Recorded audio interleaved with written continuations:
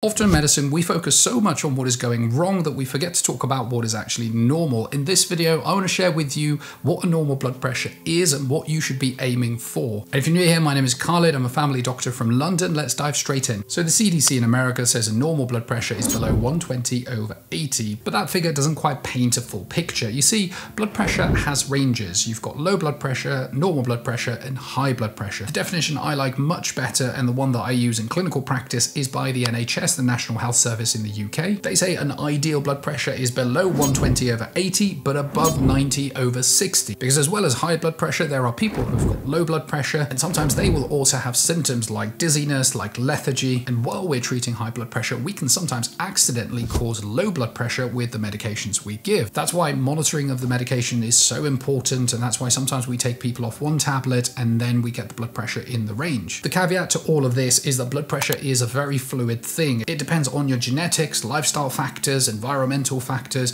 and what you're doing during the day. On a day that you're very stressed, your blood pressure may be higher compared to a day that you're chilling out on the beach or spa. So a one-off blood pressure does not necessarily mean you have high blood pressure or normal blood pressure. As a doctor, I tend to be less worried about a one-off borderline blood pressure in clinic setting, mainly because people have things like white coat syndrome, which means their blood pressure goes up when they come to see the doctor, or they may be rushing that day to get to the doctor's appointment. What I think is far more accurate is to keep a home diary of your blood pressure across multiple days and different times. 2 weeks is usually a good range. I would often send my patients away to do that, and then when they come back, we would sit down together and go through the average blood pressure over that period. And this gives us a far more accurate idea of what your blood pressure is at home. So if you're ever going to see a doctor because you're worried about your blood pressure, try and bring in some readings from home so that we can help you make a better decision about your blood pressure. And so the ideal blood pressure for your systolic, which is the top number, should be 90 to 120, and the diastolic, which is the bottom number, should be 60 to 80.